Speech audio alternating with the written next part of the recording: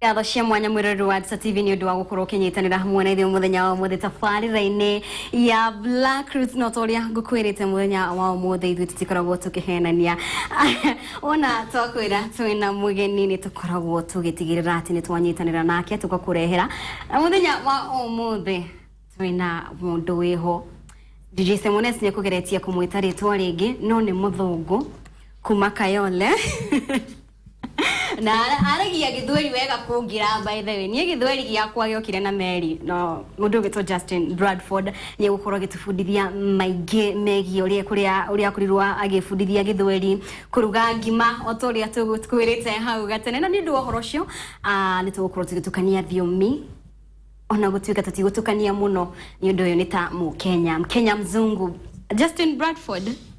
How are you? Karibu sana. Asante sana. Hey, sikujua unajua Chinese. Ati Chinese?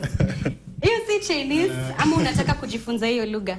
Ningependa kujifunza lakini ni ngumu sana. Si ngumu kama ulijifunza Kiswahili si ngumu.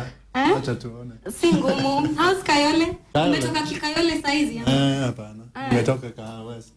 Oh, sasa ulipanda. Sasa ni Kahawa West. Nikahama mpaka Kahawa. Okay.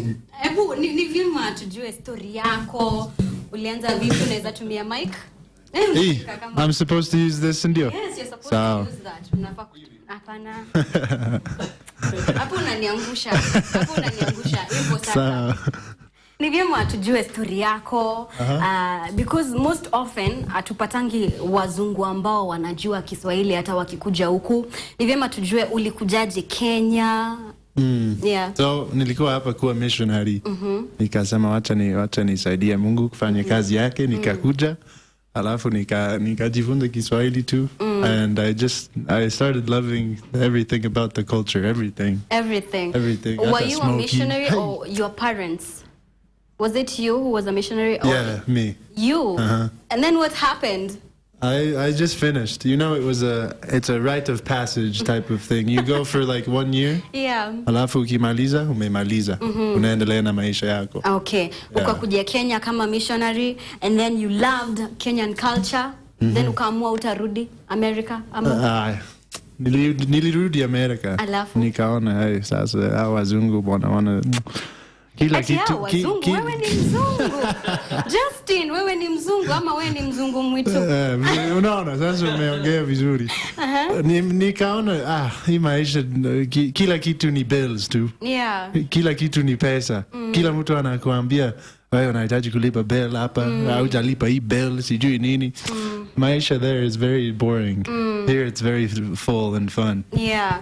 Aya ukakuja ukaamua uishi Kenya, ulijipataje Kayole? Mbona Kayole? That's where they told me to go. Waliniambia niende huko nikaenda. Yeah. Was it not unsafe for you? Did you ever get robbed? Ulibiwa? I was feeling very safe. Unajua tulikuwa part of the community. Like nilikuwa na marafiki wengi huko. So hata nikipita kwa barabara watu wanasema just over kwaje? Unaona? Yeah. So I never felt out of place. Yeah. Lakini sitatembea kwa giza huko. Okay. And by the way, kuna story yako. I don't know how true is this that you started off as a makanga. You know kwamba story ya kuchocha ama there's some truth to that. There's some truth to that. Nilikuwa missionary lakini like 3 days. Yeah. I was a makanga for like 3 days only. Yeah. Nikajaribu tu nione hii kazi inaendeleaje. Nikaona iko sawa. Yeah. And you decided, by the way, to go back, and then you were makanga for a day in US as well. In US, yeah. By the way, we have a video of that.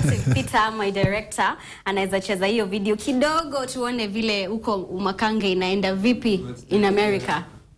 Let's talk about loving Kenyan culture. Baka ukajua kupika ugali. That is quite interesting kwa sababu ilifika mahali you even took ugali to a Thanksgiving dinner back in US. Tell us about that. How did they take it? They liked it.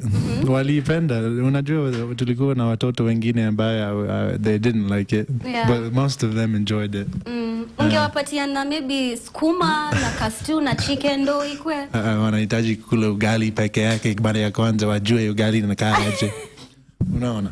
Tukiwa na my DJ Simonez, we had said that tungetaka recipe yako kidogo. How do you make your ugali? Kwa sababu sisi tumezoea maji na unga. Ndio.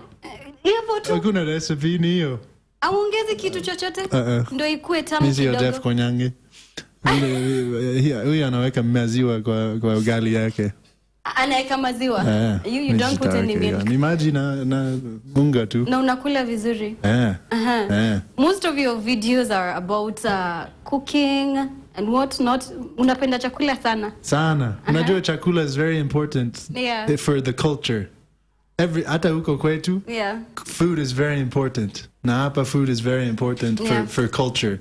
So ukijifunza pika chakula, itakusaidia kujifunza culture. Unaona? And that's my whole thing, is learning culture. So if you learn food, then you're going to learn a big part of the culture. What exactly, I mean, I'm sure your family, the video, before tuendele, we talk about your family. Justin Bradford. What did guys think about that, by the way? Did they think you were crazy? Yeah, they didn't understand, so I think they thought I was crazy. But I don't care. Na kuna wenye walikuwa nakupatia do? Were there people who were giving you cash? Lazima. Hati utaenda mpaka hujalipa. Si walikuwa shalipa? Kama unaenda tao, unahitaji kulipa, si ndio? So lazima wangelipa.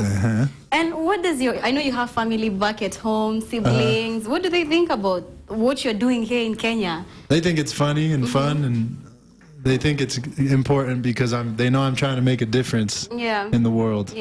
Sio ati natengeneza hizi videos za makanga sijui nini alafu naendelea tu na maisha. We have different things that we're doing as well to make a difference in the world, and they like that. And what difference is that? Unataka kuachieve nini? What do you want to achieve? I just want to stop harmful assumptions between America and Africa. I feel like people in America look at Africa sometimes as quote-unquote Trump akisema hole. Trump said that the other day, by the way. And then people, watu wengi hapa Afrika wanafikiria ukienda America, hey, utapata kila kitu, sijui pesa inaingia kwa mfuko tu bure, ni rahisi sana, lakini it's not that way. So I just want to stop those assumptions. By the way, people in America assume like people have lions and tigers in their backyards. Those assumptions. And have you tried talking to them and telling them now, with your experience, telling them what it's really like in Kenya? Like, I do that. Everybody I talk to, they always ask me, how is Kenya? I tell them it's very nice. Do you think it's something like the bush, but it's very nice. And we're going to be playing more of your videos, Odi Dance Challenge. And the other day, you actually gave guys flowers before we played that video. It's good to know. Valentine's was just the other day, and you actually went on the street randomly giving people flowers. Why did you decide to do that? Just to spread the love. Unajua watu wengine hawana Valentine, hata mimi sikuwa na Valentine. Au kwa? So nikaenda nikatafuta. Mpaka saizi hauna. Lazima nitetee. Utajua hujui. Ati nitajua sijui. Sindio? Okay. I won't go any further. I won't go. Hapo ndo naikangwa stopper. Sitatetea wa Kenya tena. Wasichana wetu sitawatetea.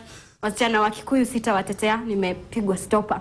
Now, DJ Simonez, I'm sure you'd like to ask him some questions.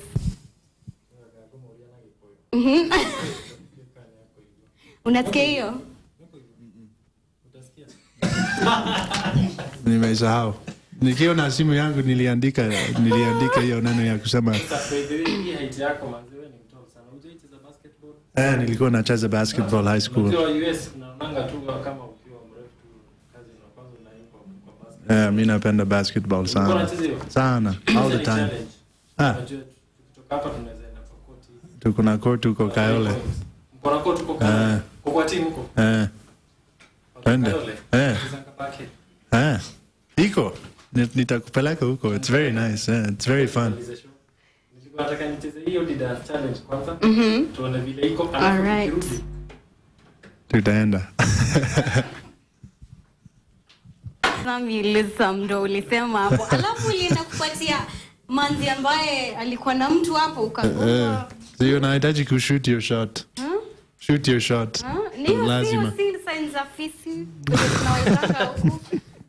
Justin, wewe ni fisi kweli? All right, there's another video of Odi Dance Challenge.